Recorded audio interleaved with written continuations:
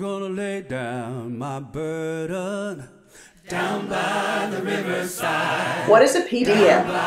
I'm Debbie Kirk, and I'm here on behalf of the coordinating body to talk to you about PDMs, Passion-Driven Ministry Grants.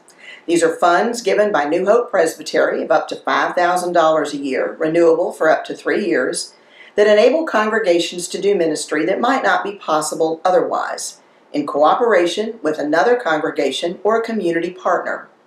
PDMs enable us to live out our core values as a presbytery, including deepening our personal devotion to Christ, fostering relationships among individuals and congregations, participating in service and worship, engaging and supporting the work of the kingdom of God, and demonstrating a reformed witness in all that we do. Are you interested? If so, the first step is to think creatively about ideas that you have for ministries that are innovative and expansive, ministries that move us beyond the 21st century. PDMs are intended to help congregations step into new areas of ministry. Current PDMs include emerging projects in the presbytery that have not traditionally received funding, projects that develop and strengthen church leaders, and projects that demonstrate sustainability and maximum impact. 2017 PDM grant recipients include the Wake County Presbyterian Bill for Habitat for Humanity that involved 10 different congregations,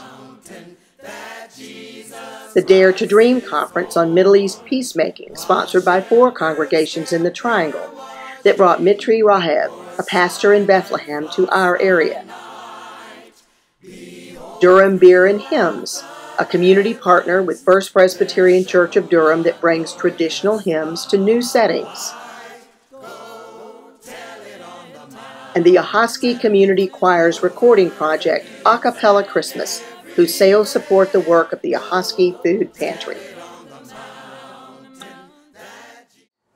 If you would like to apply for a Passion-Driven Ministry grant, first of all, identify your passion, the things that you are most interested in, and partner those with a need that you see in the community, and then gather those that you want to be in ministry with you, a community agency or another congregation. Determine exactly what the need is that you want to address, and imagine what the possible impact will be.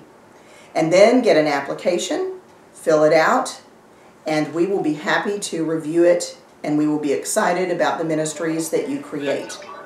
The application is due to us by July 31st of each year. If you have any questions, please let us know.